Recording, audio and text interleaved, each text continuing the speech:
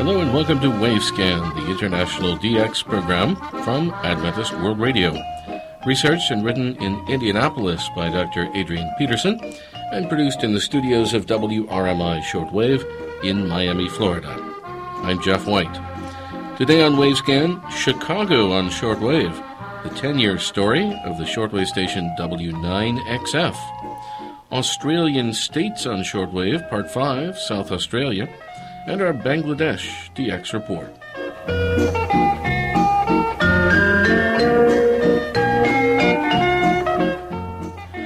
The city of Chicago, located on the western edge of the Great Lakes, is one of the oldest cities in the United States, and also one of the largest. Its earliest history can be traced back to the first settler, Jean-Baptiste Point du Sable, who came in from New Orleans and established a fur trading post on the north bank of the Chicago River at the edge of Lake Michigan. That was back in the 1770s. Greater Chicagoland, that is the city of Chicago, together with all of its widespread suburban areas, extends almost 50 miles inland from the lake and northwards up into Wisconsin, and in the southeast down into Indiana. Greater Chicago is the third largest city in the United States, with a total population around 10 million. The city was named after the original Indian word for the Chicago River, Chicago. This name, with its French spelling, appears to honor the wild garlic plant that used to grow in the area. Interestingly, during the year 1900, engineers reversed the flow of the Chicago River so that the lake would not be contaminated by inflowing water. The city of Chicago is famous for its rebirth after the tragic fire in 1871 that destroyed much of the city, and for the grandeur of its tall towers that almost seem to rival New York City. Another claim to fame is the Chicago Post Office, the world's largest post office building, through which a main highway runs, the Eisenhower Expressway. Not so well known is the fact that Chicago featured prominently in the early days of shortwave broadcasting, back in the era before World War II. The total number of shortwave stations on the air at one time or another in Chicagoland would probably be in excess of 50, though most of these stations were in use for communication purposes, experimental TV, or the old Apex system of program broadcasting. However, sufficient evidence exists for us to presume that a dozen or so of these shortwave stations were actually on the air during the pre-war years with the broadcast of radio programming, music, and speech. Back there in that era, just two of the Chicago shortwave broadcasting stations stand out prominently, and these were identified as W9XAA, in association with medium wave WCFL, and the NBC station W9XF. On this occasion, we choose the story of the NBC shortwave station W9XF, together with its association with medium wave NBC stations in Chicago during that era.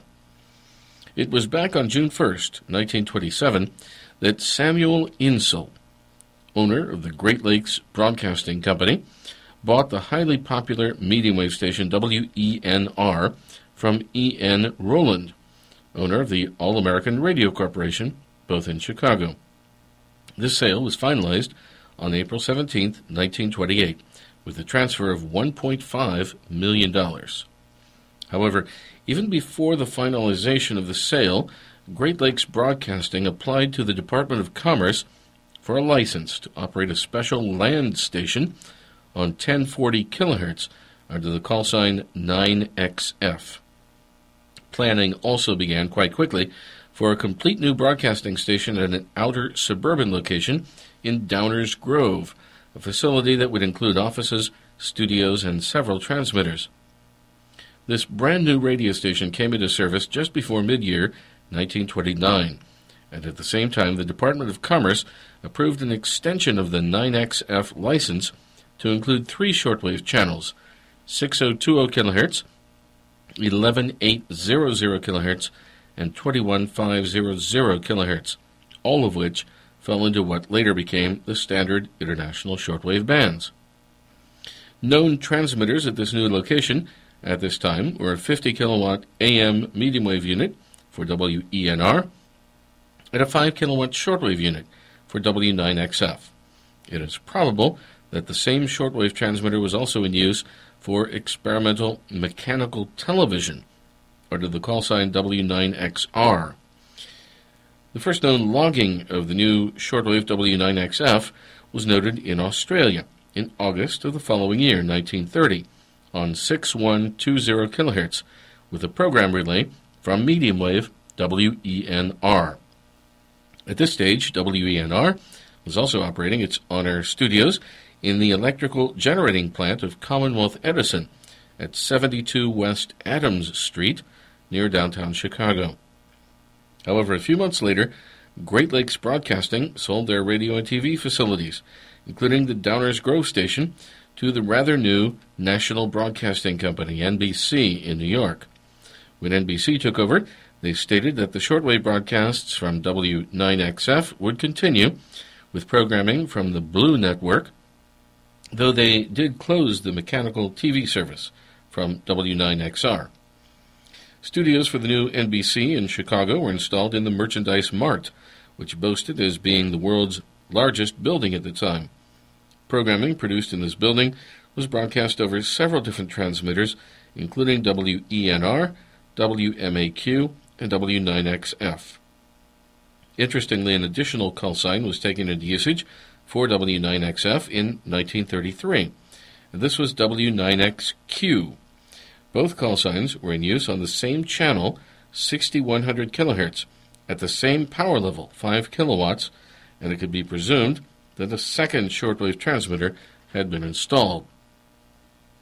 It is suggested that the power level of the second transmitter, or perhaps the two transmitters combined, was raised to 10 kilowatts during the following year, and that this unit became the main transmitter for W9XF, with programming from WENR, NBC Blue Network. At this stage, an additional shortwave service was commenced from Downers Grove on 6425 kHz under the call sign W9XBS, with programming from medium wave station WMAQ, the NBC Red Network. This shortwave service from W9XBS was on the air for a couple of years, though the call sign was later taken into use for an Apex broadcast service in 1939. In 1937, NBC lodged a request with the FCC for approval to install a 50-kilowatt shortwave transmitter, though this request was denied. We would presume that the reason for this dismissal was the fact that NBC was already involved with a large shortwave station located at Bound Brook, New Jersey. The programming from WENR, WMAQ, over the shortwave outlet W9XF was on the air for a period of time approaching 10 years. It was heard throughout the United States as well as in Europe, South America, and the South Pacific. It is known that the programming from shortwave station W9XF was occasionally rebroadcast live by radio stations in New Zealand and Australia. For example, in April 1932, the American radio magazine Broadcast News stated that the NZBS, New Zealand Broadcasting Service, has had remarkably good results in rebroadcasting signals from this station. This was at a time when the input power of the transmitter was rated at just 5 kilowatts, thus providing, we would suggest, approximately 2.5 kilowatts into the antenna system. Radio transmitter W9XF was inaugurated in the Downers Grove station just before mid-year 1929. It began as a 5-kilowatt unit, power input. Seemingly an additional transmitter rated at 10 kilowatts was installed in 1934, and the shortwave service was closed at the end of the year 1938 when the WENR WLS transmitters were resited to Tinley Park. The Downers Grove site was sold during World War II for wartime manufacturing, and the manufacturing facility was closed in 1990. All buildings on the 40-acre site were demolished to make way for suburban housing. There are no known QSL cards verifying the reception of W9XF under Great Lakes Broadcasting, though numerous QSL cards for W9XF were issued by NBC from about 1934 onwards, including the short-term usage of the subsidiary call sign W9XQ. Well, we mentioned a moment ago WLS, which is one of the major stations still on the air from Chicago on 890 kilohertz AM, and this is what it sounds like today. Now, the latest Weather Channel forecast on 89 WLS. A little clearing as we go through the afternoon today. We remain on the cool side, though, as we get up into the upper 40s to the mid-50s. Tonight, partly to mostly cloudy, low 41. We'll see a mix of sun and clouds tomorrow, get up to around 65 degrees, and then the rain moves. Still a little cool up in Chicago compared to what we have here in Miami at this time of year. That was WLS, which incidentally was originally owned by the Sears Roebuck Company, thus the call letters WLS, which stood for World's Largest Store.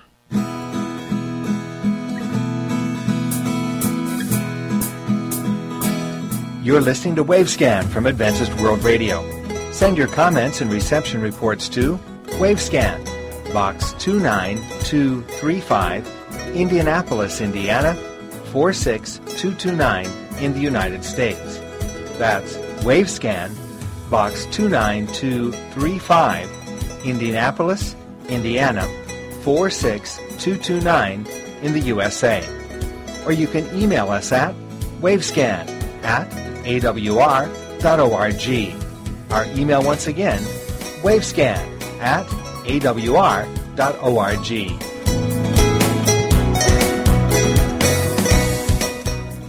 Next today we go to Australia. Every state in the Commonwealth of Australia has at some time or another been involved in shortwave broadcasting. And on this occasion we take a look at the shortwave story in South Australia. The call signs for the medium wave stations in this state, located at the central section of the continental south coast, begin with the number 5, indicating the 5th radio district, South Australia. It was back in the year 1928 that the new commercial station, as it was then, 5CL, applied for a shortwave license, similar to 3LO in Melbourne, for the purpose of broadcasting their medium wave service to outback areas throughout Australia. This request was denied. However, during the following year, 1929, station 5CL fed some of its programming to Melbourne for broadcast on shortwave over the AWA facilities of medium wave 3LO. During the 1930s, after 5CL was taken over by the ABC and a new set of studios was constructed in Hindmarsh Square, Adelaide, there were several occasions when the programming from 5CL was relayed over the AWA shortwave stations VK2ME Sydney and VK3ME Melbourne. In more recent time, during the 1970s, both of the ABC stations in Adelaide were noted with programming on shortwave from Radio Australia. For example, in February 1975, 5AN was heard with a relay on 17,715 kilohertz for Northern Territory medium wave via a 100 kilowatt transmitter at Radio Australia Shepparton. Then, in April, 5AN was heard again from Shepparton on 11,810 kilohertz with a program relay specifically for the isolated medium wave station in the Northern Territory, 8GO in Gove. Then, 2 years later again, the other ABC station, 5CL, was heard with a similar relay to Darwin medium wave via a 10 kilowatt transmitter at Lyndhurst on 6,115 kilohertz. Going back to earlier times once more, the well-known Adelaide commercial station, 5AD, organized its own DX radio club, and they were on the air generally on Sundays with special programming for shortwave listeners. Initially, these special programs were broadcast in 1934 over the suburban amateur station VK5WB, though soon afterwards the radio club obtained their own shortwave license and they were on the air under the call sign 5DI. The shortwave broadcasts from 5DI were heard throughout Australia and New Zealand, and even distantly in the United States. The station also used the call of the kookaburra bird as part of its sign-on routine, as did several other shortwave stations in Australia back during that era.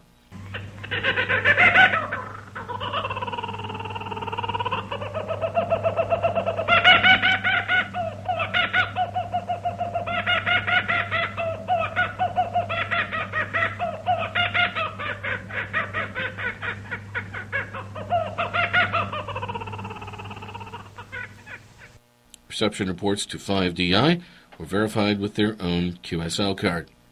The last known broadcast from special shortwave station 5DI was made in August 1939. We might also add that special programming from the parent station 5AD was relayed by Radio Australia beginning in late 1944. One of these broadcasts was Australia's Amateur Hour, the historic equivalent to the current popular programs on TV, Britain's Got Talent and America's Got Talent. Back in the 1930s, there was another interesting shortwave station on the air in South Australia. This was located at the small isolated settlement of Yunta on the edge of the desert. This station was allocated the call sign VHU9, and its main purpose was for outback communication, though it was on the air occasionally for the relay of broadcast programming and also news bulletins during World War II. During the year 1939, there was a winter expedition to the central desert areas, the Madigan Expedition, that traversed the isolated areas extending westward from Broken Hill. This expedition carried its own small radio transmitter, and the evening broadcasts were picked up by station VHU9 and relayed to the ABC in Adelaide. During the year 1944, there were many local shortwave stations in use for communication purposes throughout South Australia, and these were located in state divisions known as local council districts. At this stage, 2 of these local shortwave stations were permitted to broadcast news bulletins for local listeners daily at 11 a.m., and these were VL5DG on 3605 kHz in Blythe, 60 miles north of the state capital, Adelaide, and VL5DA on 1775 kHz at a location that is now unknown. We can also add that many of the coastal radio stations in Australia were noted with the broadcast of weather reports and navigational warnings on shortwave back in their earlier years.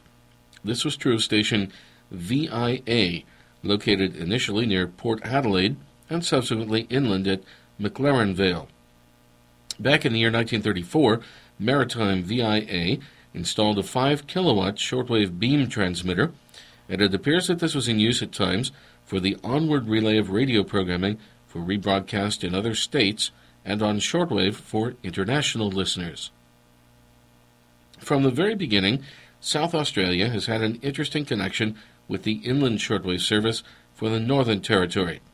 Even though 5CL was denied its first application for a license for an inland shortwave service in 1928, yet 10 years later, initial plans were announced for establishing a Northern Territory shortwave service with programming from Adelaide. Again, nothing more happened at this stage. Then, in the early 1970s, 3 American shortwave transmitters were obtained for this purpose, and they were placed in storage and modified at the large ABC complex at Pimpala on the coast south of the city of Adelaide. However, before they were installed for the projected Northern Territory shortwave service, one of these units was diverted for installation at Carnarvon in Western Australia for Radio Australia. This Harris 100-kilowatt transmitter was activated at Carnarvon on February 15, 1976, under the line call sign VLL. 2 other transmitters were taken over as replacement units for Radio Australia at Shepparton in Victoria.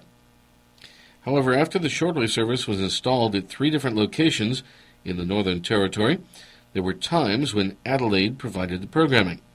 For instance, in August 1986, the ABC in Adelaide was noted with the identification announcement ABC Radio in South Australia, Broken Hill, and VL8T in the Northern Territory. It's 6 a.m. in Kuala Lumpur, 8 a.m. in Melbourne. You're listening to Radio Australia.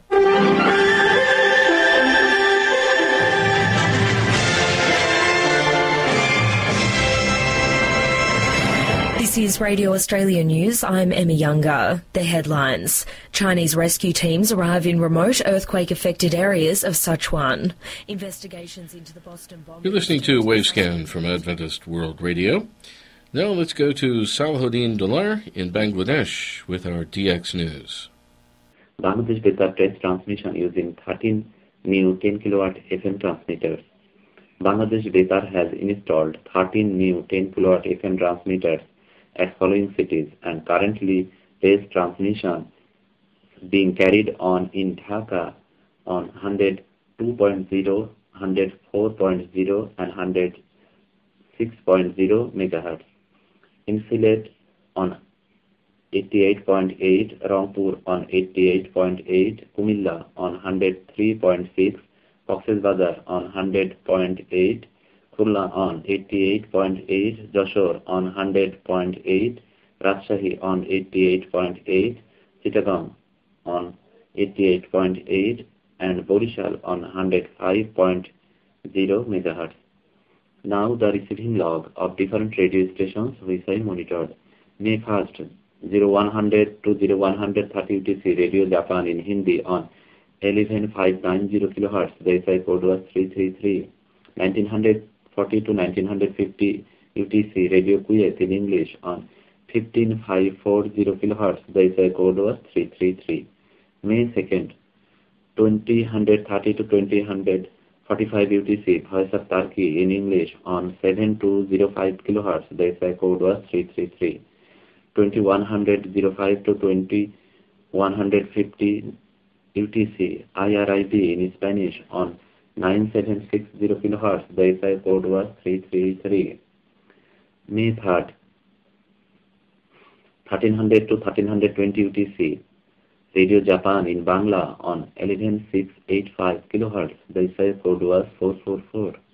1320 to 1330 UTC Radio Free Asia in Barbies on 9335 kHz. The SI code was 333.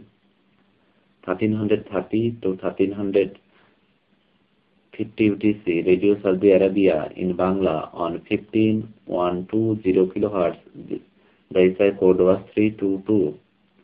May 4th, 1345 to 1355 UTC Radio Romania International in Russian on 15160 kHz. The SI code was 322.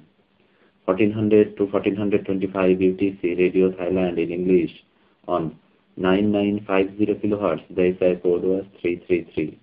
1850 to 1850 UTC Bible Voice Broadcasting in English on 15 to 15 kHz. The SI code was 333.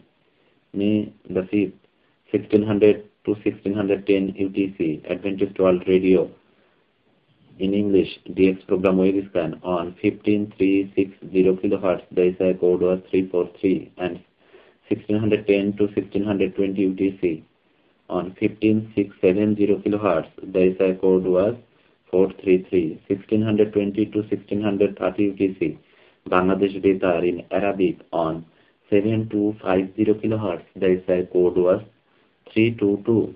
1630 to 1640 UTC Radio Kuwait in Hindi on 15540 kHz. The SI code was 433.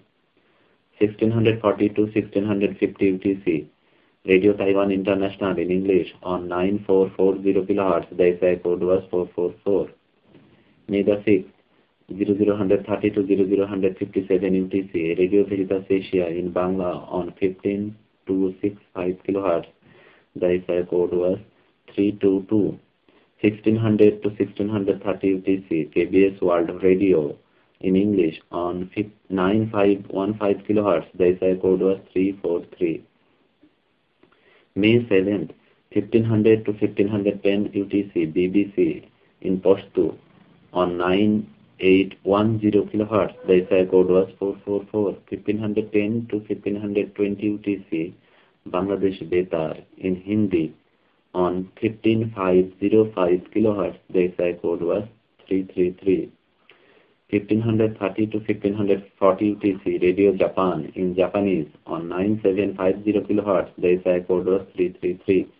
May 8, 00135 to 00145 UTC, AIR Vivid Bharati in Hindi on 9870 kHz, the SI code was 555. 0100 to 0130 UTC, BBC in English on 15310 kHz, the SI code was 454. Bangladesh DX team will issue a QSL card for the correct reception report of Bangladesh DX report in Wavescan. For eQSL, please send your reception report to dxbangla@gmail.com. Or if you want to have a paper QSL, please send your reception report to with 1 IRC or $1 Bangladesh DX report, care of Salahuddin, Village and Post Chowmohani, CHAUMAHANI, Chowmohani, Motihar, MOTIHAR, Motihar, postal code 6000, Rajshahi, Bangladesh. To know about us, please visit our web www.bdxr.blogspot.com. Okay, I will come with more DX news in the next edition. Till then, take care. Salahuddin Dollar, Rajshahi, Bangladesh.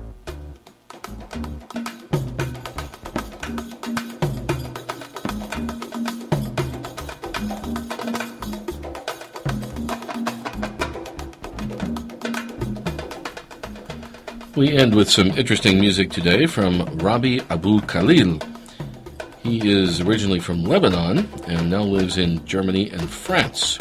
This is his song, Blue Camel.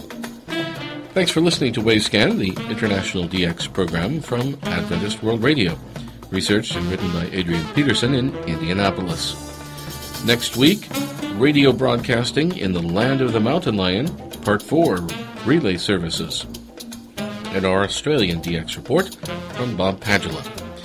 If you'd like a QSL card for reports on this program, you can send them to Wavescan, Box 29235, Indianapolis, Indiana, 46229, USA.